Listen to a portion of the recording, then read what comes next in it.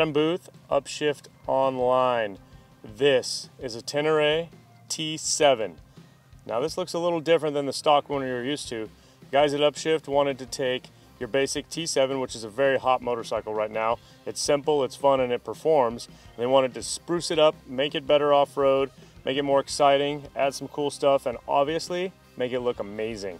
If this look of this motorcycle kind of takes you back, if you're a little older and you get some feelings of nostalgia, it's probably because it's based off some styling of mid-80s Dakar bikes. So yeah, it looks like a race machine. So with a bike this nice, this good looking, you don't want to keep it that way, especially if you drop it or fall and if you really ride off-road. So the Outback MotorTech crash guards are very important. I'd put a crash guard on any bike this big because I'm going to drop it, I'm short. Also, the skid plate's going to protect the engine. That thing's pretty beefy and gnarly. Speaking of somebody who's not super tall, me, 5'8", 5'9", depending, this seat concept seat is really bitchin' and it's a little lower. So it gives you a little more room to touch the feet when the ground gets a little uneven, which I appreciate. Obviously, you can get a medium seat, you can get a taller seat depending on your height, but in my 5'8", 5'9" range, I love the lower seat. This seat concept seat's also great when you're going to be on the bike for a long time, all day, multi-day trips. It's super comfy and your booty will thank you.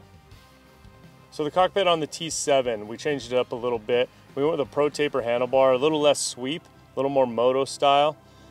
With that, we did some Pro Taper grips just to change it up. They're very comfortable. Any bike we have, dual sport, adventure, we got to put the double take mirrors. Quick adjust, get them out of the way. When you put them into position, they don't vibrate from the wind, they don't vibrate from the motor. They're some of the best mirrors we've ever used. So the fast foot pegs are a little wider than stock, a little bigger than stock. They have a absorbent layer in them to take a little vibration out, add just that slight bit of comfort. Protecting the hands, gotta have full wrap hand guards. A bike like this, if you drop it and you don't have a full wrap, your lever's snapping, your throttle tube's gonna snap. So we have these Cherubies full wrap hand guards on here, and they look pretty sweet. So just to mix it up and go with a little more quality, we changed out the stock levers. In Yamaha's bid to make this thing affordable, there are little shortcuts. They're not bad stock, but they're not great. So we found some levers we liked and we threw them on there. So the go-to tire right now at Upshift for us is the Dunlop 908 Rally Raid rear. This thing is awesome. The front is a 606. These are still street legal, DOT approved, but they work really well off-road and they offer good traction kind of everywhere. So it's a good mix of everything and we really love them on our adventure bikes right now. While these stock wheels are working well for us now, the next upgrade for us is going to be a set of W wheels. They look good, they're stronger, and obviously they're going to last longer. So one massive, big, huge, tremendous upgrade to this bike is the suspension. Yamaha did a great job with the T7. This thing's kind of off-road feel, but still does well on the road. It's got kind of the moto triple clamps, moto feeling suspension. But we wanted a little stiffer, we wanted a little more control over the oil movement inside those suspension components. So we sent it off to Race Tech. They installed their gold valves front and rear. They tuned the suspension the way they like it. And then they also went up on the spring rates. So it went up on the front and up on the back. And then they can control how the bike is balanced through their valving a little more too. So we're excited to give that some time. So we broke in the Race Tech suspension up in Idaho for a bit, ran it through some desert hoops, smashed through it, got some action moving, and overall so far, just the balance of the bike and the ability to hold up on the big G-outs has improved greatly. We can't wait to ride it more today and feel that out. Already just pushing on it, sitting on it, we know that it has a little more oomph to it and wants to go a little faster in the big bumps. So the T7's an awesome bike stock. There's not a lot of complaints. One of the weak points on the T7 is the brakes. Sometimes they feel a little mushy or they're not just as powerful as other models or just super gnarly. So what we did is we went with Galfer rotors, Galfer pads, and steel braided brake lines to boost up the braking performance, give it a little more snap, and just overall more power. So Chris over at Upshift he does graphics for a lot of bikes. I don't know if you guys follow, but he does some cool looking stuff.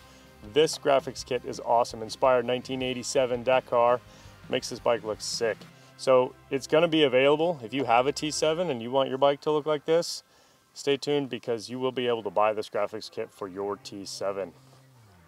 So with any race-inspired bike, it's got to look like a race bike. And holy cow, look at this Yosh system. Full system, front to back. Looks amazing, saves a ton of weight, and it sounds like a race truck. So initially we had a Yosh slip-on our T7, and that saved a bunch of weight. It pepped it up. Obviously it sounded better, but we wanted to go for the full system to see what it would do. Right away, this thing saves over 6 pounds over a stock exhaust. Stock exhaust is a little over 18.5 pounds, the whole entire system, and this Yosh system's just hair over 12 pounds, which is a huge savings. Because we ran a full exhaust system on this thing that's more opened up, we did tune the ECU. The CP2 engine on this has been around for a long time, so we were able to find a setting for an unrestricted exhaust with an open air box that we liked. So on a side note, the full Yosh system is a closed course system. So another big weight savings on this bike was the swapping out of the stock battery to a firepower. It saves 5 pounds. That's a lot in just a piece of mass this big, plus it has more cranking amps.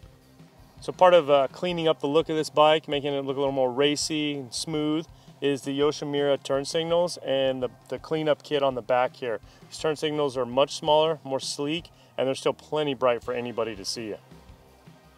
All right, in the continuing quest to know where we're going and what we're doing, we bolted up the Garmin Zumo XT, tucked it up here behind the windshield above our normal dashboard on the T7. For street guys, turn-by-turn navigation. For dirt guys, it kind of offers up everything everybody else does. Get you back to where you started, follow routes, just normal Garmin GPS stuff. All right, so as my mentor Quinn Cody once taught me, if it's downhill, eventually you'll find the bottom. I don't know if you'll make it back out, but I decided that looked pretty easy down there, and so I dropped in. And with a bike this big, you forget how much mass is going downhill, and then when you drop it, it's really heavy. But you got to take into account the guards, the skid plate's really low. Luckily we had all this stuff on here. Yeah, that one makes you pucker up a little bit. It's a little more work. You really have to think about your brakes, because you can't just stab the front brakes on stuff like that, because so much weight goes to the front wheel. All right, this is the Upshift T7 mod bike, and holy cow, it's amazing. Look at this thing. It's a $10,000 motorcycle stock. We didn't rob any banks or do anything illegal to get enough money to do this stuff. This stuff isn't crazy expensive. I mean, the suspension's a little bit of a cost, but the overall performance gain is huge. I mean, handguards, crash bars, it's kind of the normal stuff if you're gonna take your adventure bike off-roading that you would wanna buy and own anyway. The base price on this bike is very affordable. So for more information on anything we've talked about, to check out these parts, there's links in the description. Stay tuned to Upshift and enjoy.